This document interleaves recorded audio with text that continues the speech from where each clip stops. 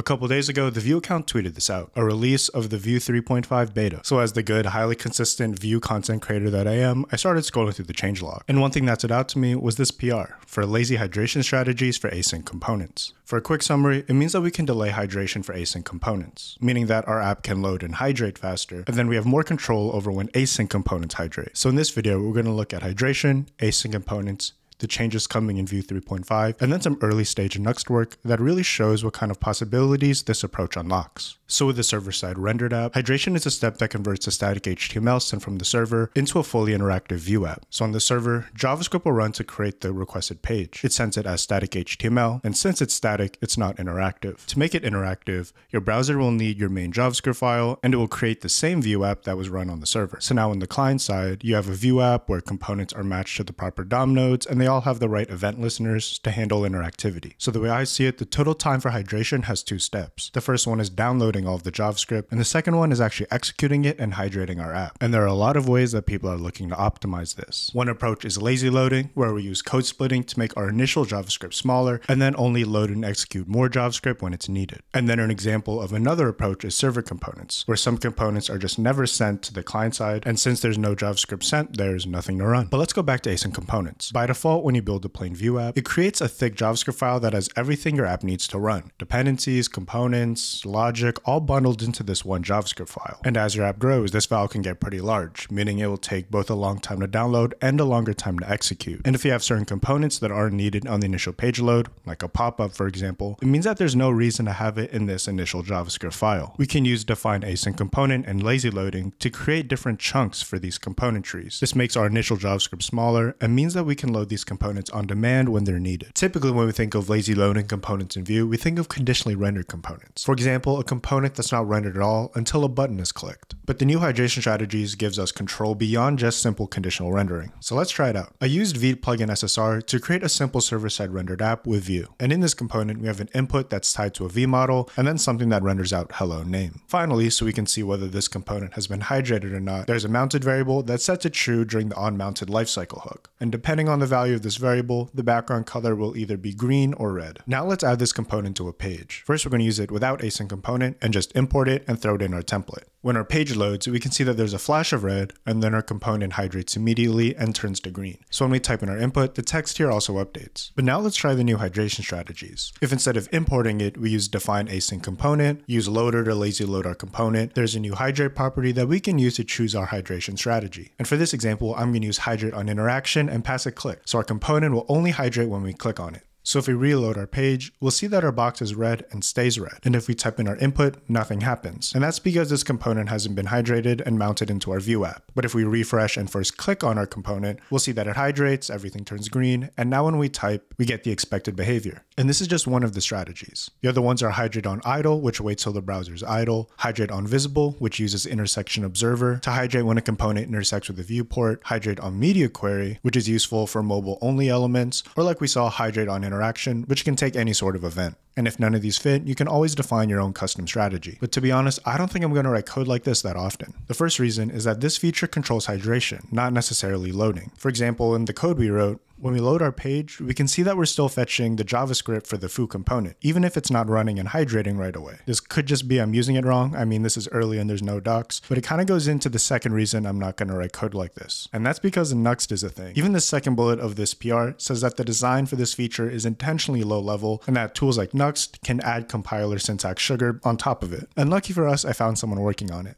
It's a draft PR, so do with that information what you will, but Galactic Hypernova on GitHub has actually been working on this since March 24th, doing a lot of this work in parallel to the Vue work. In fact, the day I'm recording this, it was just refactored to use those new Vue hydration strategies under the hood. And this is pretty sick so far. It adds on to Nuxt's lazy prefix for creating asynchronous components and allows us to delay hydration just by adding another prefix after lazy, like lazy visible, lazy idle, or lazy event. Let's look at how this works. Let's say we have that same foo component as earlier. Anywhere in our Nuxt app, we can say lazy event foo, pass it a hydrate prop, and use a helper called create event loader to say that we want to hydrate on a click. And this lazy event component does a lot of that define async component magic for us. And the coolest thing is that if we run this and check our network tab, we see that we're not even loading that JavaScript for our foo component. But as soon as we click, that JavaScript will get fetched and then execute to hydrate our component. A common use case I can see for this is only loading and hydrating components once they're visible on the screen. So if we just say lazy visible foo and give it a thick margin on top, we'll see that it's not loaded, and then as we scroll in, it finally becomes visible, that JavaScript will get downloaded and execute. And things like this will be a cool way to make sure your app loads fast and is interactive as soon as possible. But overall, this stuff is still a little bit away. 3.5 just hit beta, but it had me so excited that I had to come back and make a video about it. Thanks for watching, and I'll see you in the next video.